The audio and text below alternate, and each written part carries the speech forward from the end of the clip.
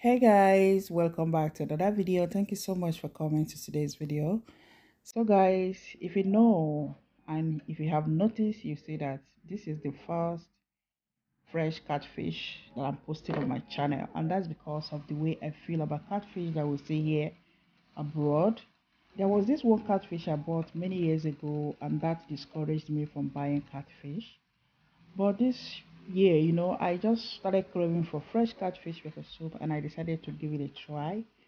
And after washing this one for so many times with lime, vinegar, and salt, I mean, you take a look at it, you see how well it's washed.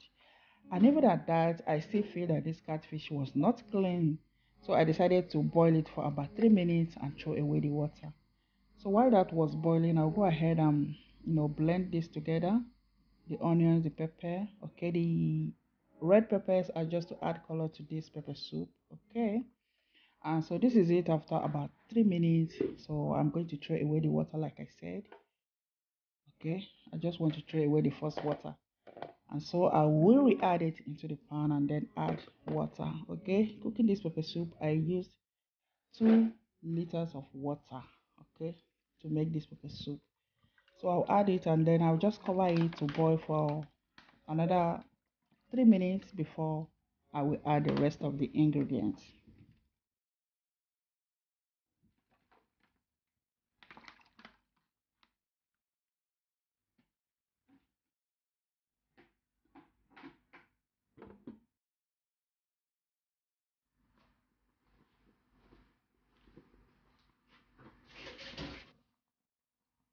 So after boiling it for 3 minutes, guys, I'm back to add the rest of the ingredients. So I will start by adding some salt. I will add some seasoning cube, and then I'll add the pepper mix that I showed you earlier. I ended up not using all the peppers. Okay, I didn't want the color to be, you know, just too red like that, so I decided not to use all. Okay, but I added extra pepper anyway. So I add crayfish, and I'm going to add pepper soup spices. Alright, somebody was asking me in one of my video where I do find my pepper soup spices. I got them in African store here. Okay, we are so lucky to have so many African stores in my city, and you can find anything that you want in one of those stores. Okay, I'll go ahead and add some yam. This yam was peeled about 2 hours ago, and I just left it inside water, okay, just for it to release some starch from it. Okay, I don't want it to make this pepper soup look as if it's in salad soup. Okay, that is the reason why you have to leave it inside water for some hours, to eliminate some starch. So I'll just, I'm trying to remove the fish and put it on top to avoid it from scattering. So I just tested and see if I needed some salt, and I see that I needed just a little bit of the salad spices. Yeah, this is pepper soup, so the spices is very, very important. And after adding it, just mix very well, and then I'll cover it and cook for 10 minutes.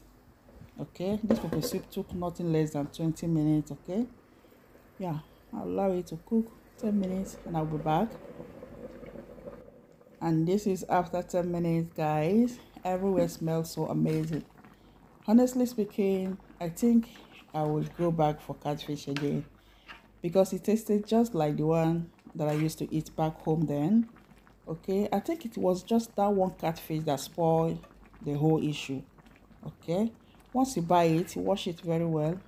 It is good. I mean, so I added some utazi for garnishing and then just mix it, and then I think the pepper soup is just to be served. Okay, like I said, it smelled so good and it tasted so amazing. Ah, this is just perfect for the weather. The weather is so cold here, and this is going to be our lunch for today. I forgot myself, obviously the children don't eat this. Okay, so guys, this is the end of this video, and just wait, let me dish out so you see the final result. Yeah, this is it, and I think I've come to the end of today's video. Thank you so much for coming. So if you are doubting, almost like myself, about catfish, please go for it. Just make sure you wash it very well and you will enjoy it. Thanks for watching, guys. Don't forget to like, share, and subscribe. Bye bye. Ciao ciao.